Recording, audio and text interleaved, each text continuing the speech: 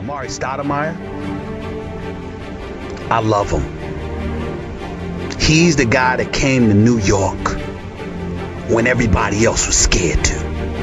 He's the guy that came to New York and said, I'm going to accept the challenge of being on Broadway and bringing the bright lights back to Madison Square Garden.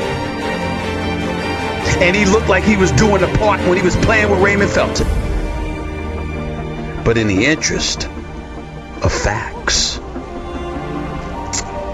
he has not looked the same since Raymond Felton has left. He has not looked the same since Carmelo Anthony has arrived. What I see is a guy that ain't happy about being on the floor with Melo. And they can tell you what they want. I could give 2 cents. I'm talking basketball here. I'm talking about what I see when you are running around, setting screens for one another, creating your own shot, or feeding off your teammates and taking over.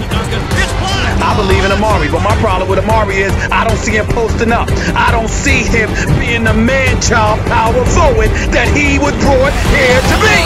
Amaré Stoudemire.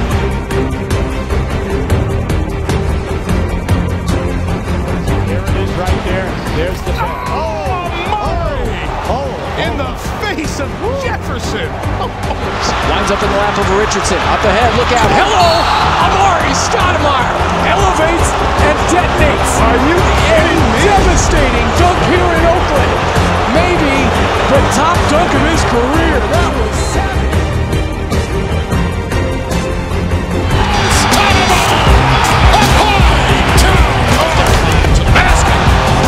I see a jump shooter. I see somebody that executives throughout this league are telling me they are waiting for him to collapse.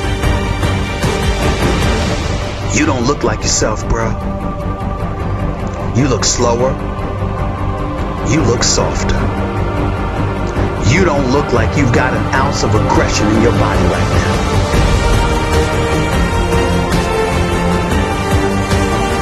The only Portland starters in. Stoudemire! Now finds Stoudemire.